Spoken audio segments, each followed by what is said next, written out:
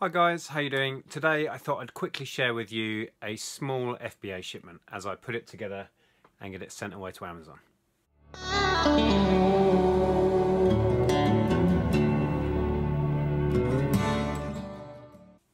So, like I was saying, this is only a small shipment. Usually I like to send as much as I can in one go. I tend to do 15 kilo boxes, but I have a few bits here that are, some of it is really quite high value and I want to get it up there and get it sold. It's stuff, I'll quickly run through some of it now. Some of it just blew my mind. Recently at auction you may have seen we bid on a stationery cupboard and the contents of it. We didn't win the actual cupboard, just the contents. And we had looked up some of it, but a load of it we were kind of just buying blind. We didn't know quite what we were getting. But I found some really cool stuff. This, for example, is a Pitney Bowes ink cartridge for like a franking machine.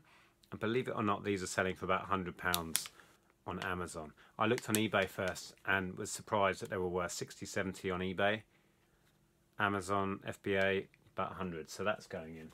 Likewise with these are Kyocera toner cartridges. These I'm going to send in, I think they're about £91, £92 each. Bizarre. So yeah, they're going in. This was what we based our bid on the cupboard. We knew that this set was worth about 100 on Amazon. It's got a really good rank, sells day in, day out. I've bagged these because they come separately. I've just bagged them up. I'm going to put links below to the stuff that I use, the equipment I use on Amazon FBA. So bags, suffocation warning labels, labels to print off. I'll show you in a minute as we progress in the video the labels that I print out that I stick on the barcode labels. I'll share a link to those that I use. They're really cheap to get hold of. So yeah, this is what we based our bid on. We knew we'd get £100 out of these after commission, probably about 80, something like that. So we bid up to £80. So everything else we kind of saw as a freebie. And as you can see, some of it has turned out to be really good. These surprised me. These are challenge receipt books, but it's a sealed pack of 10. And there is a listing for this pack on Amazon, and I think it was about £80. And I thought, well, nobody's going to be buying it at that. I looked up on Camel and Keeper, and it had been selling at that price. I had a few that weren't sealed from an opened pack that I'm going to put on eBay for about £10 each, so they are worth surprisingly good money. So that's going in as a sealed pack. A couple of bits of electronics that I have. These were second-hand loose bits, so I have bubble wrapped them, and then the label will go on the outside. Some games. I picked up a Nintendo Wii bundle on eBay recently, thanks to Joe Pennies, who actually tipped me off about it. It was local to me and it was local collection only. Got a really good deal. A couple of bits of that I'm sending up. I'm sending up this Mario Galaxy 2 and really nice, really minty fresh version of Mario Kart on the Wii with the wheel, the big box version. So they're going in. And a few other bits and bobs. Oh, like these. These again were from the stationery cupboard. Not much value in them, but they're pretty worthless on eBay. On Amazon they're about £6, £7 each, so they're just telephone message books. So they're going in as well.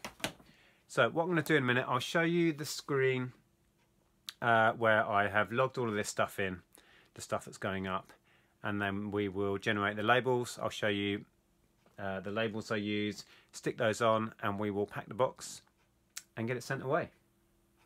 Okay, so this is the shipment as it stands. There's only 1, 2, 3, 4, 5, 6, 7, 8 product lines. You can see I've got the quantities of each that are going in here. I've already inputted all of the condition details and the prices. If we come down here, we will be able to print labels for this page.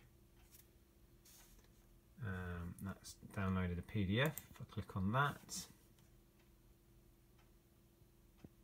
and then so it's configured them for the labels that I use.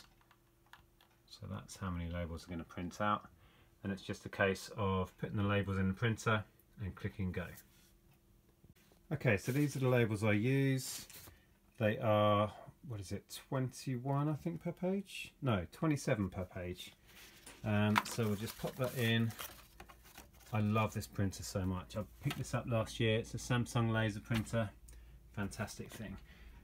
And then click print. And away it goes.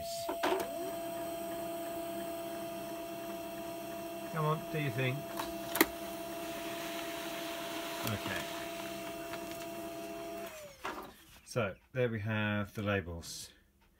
Like I say, normally I would do much bigger shipments and it would be a couple of pages, if not 3 or 4 pages. But this is just a little one. So we have labels, so we'll quickly add these or stick these onto the products.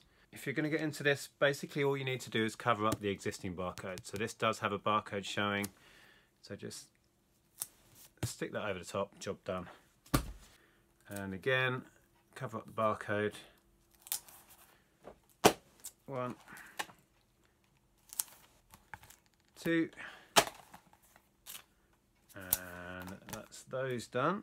So I bagged these up so all of the barcodes are on the back, so they're all facing inwards, so they're not showing. So we'll put the label, we'll just stick it right on front there like that. Job done. That's one. And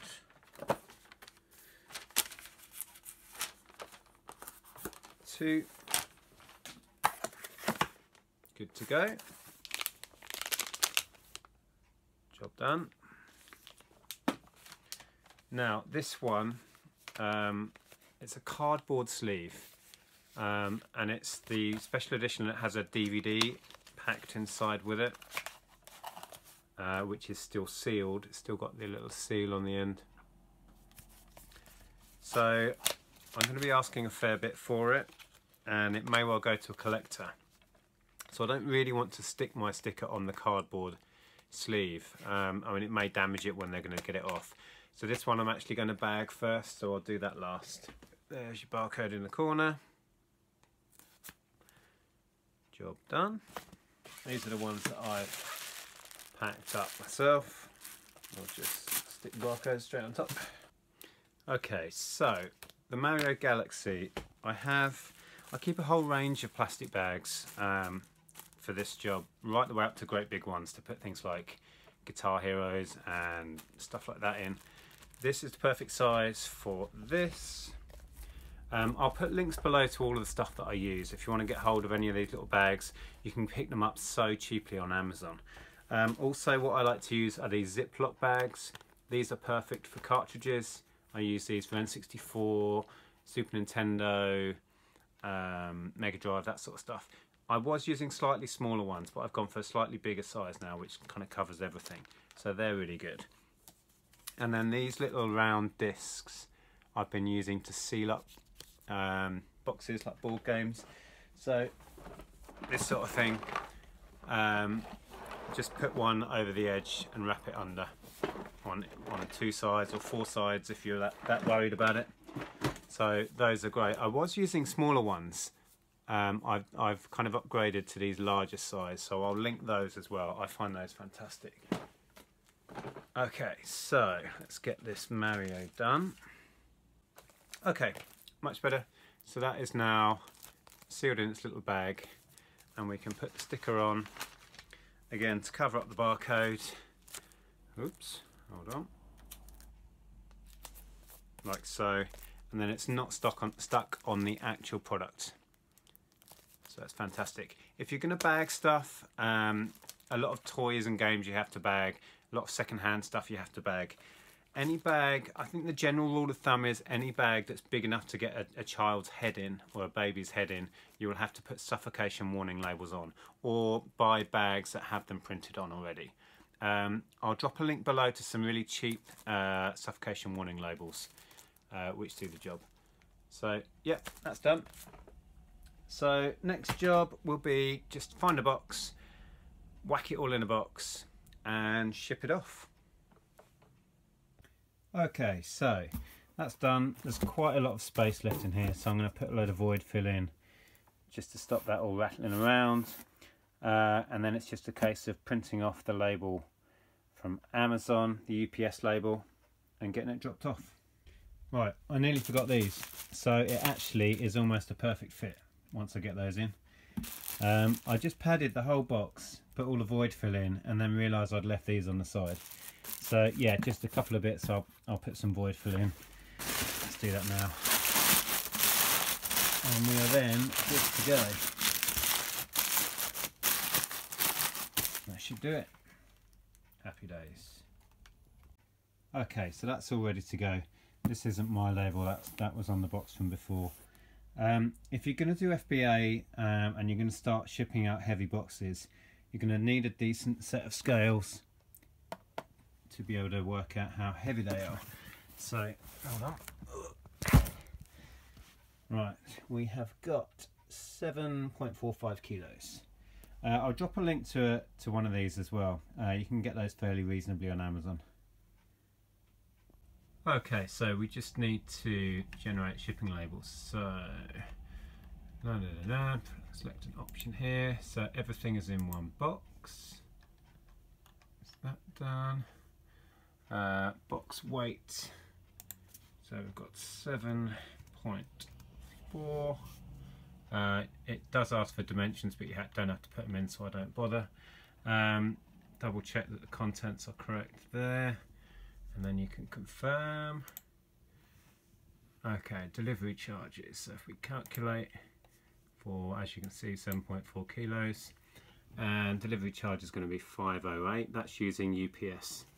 So you then just tick this box and accept the charges of 508, which is billed to your Amazon account, and print box labels.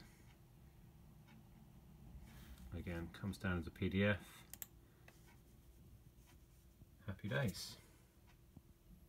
Okay, so all ready to go. Like I said, this is UPS, which is Amazon's preferred courier, and it costs £5.08 to ship.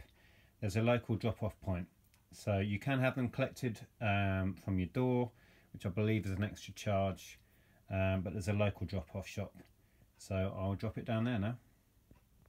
Okay, so there you go, that's it. Hope that was useful. If you do want to get hold of any of the stuff I mentioned in the video, I'll put links below to those bags and suffocation warning labels, the little barcode labels that I use, all that good stuff. There'll be links below, so check those out. Yeah, that's it. Thanks for watching, guys. Take care. I'll see you soon.